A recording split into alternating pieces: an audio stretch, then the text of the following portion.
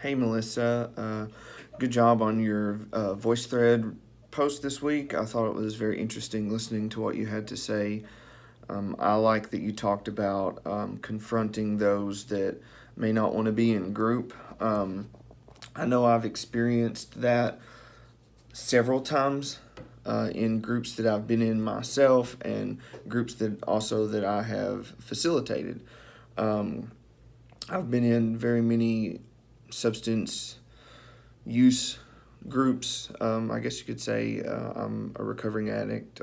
Been clean almost 4 years, so I'm no stranger to group therapy and AA meetings and peer support groups. I'm actually a peer support specialist, and I facilitate a lot of peer support groups, and that is always an issue when you have people that don't want to be in group.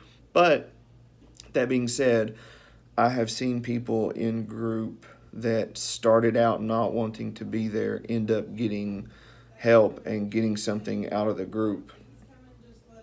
So I think that confronting them and finding out why they don't want to be in group is really important so that you can address it as well, and maybe we can get past that barrier there, so that they can get something out of group.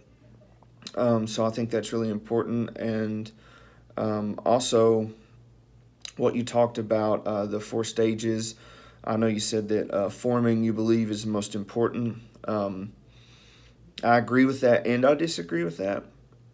I think that the first stage is vital and is very important because you're forming the foundation of the group. But that being said, I would say that actually the last stage, performing, is, in my opinion, I hate to say most important, but kind of is most important in my opinion. I guess I would say that because that's when you really start to get the benefits of group, in my opinion. That's when people know their role, they know what to expect from the group, they know what they're getting from the group, they know why the group is here, they know why they're in the group, and they know what they're going to get out of it. And that's when they really get in. Everybody feels comfortable and they get in and they open up and they share about their feelings and everything that's going on, and group in a sense begins to run itself and do the magical thing that groups do. So anyways, that's just my opinion. Good job. Thank you.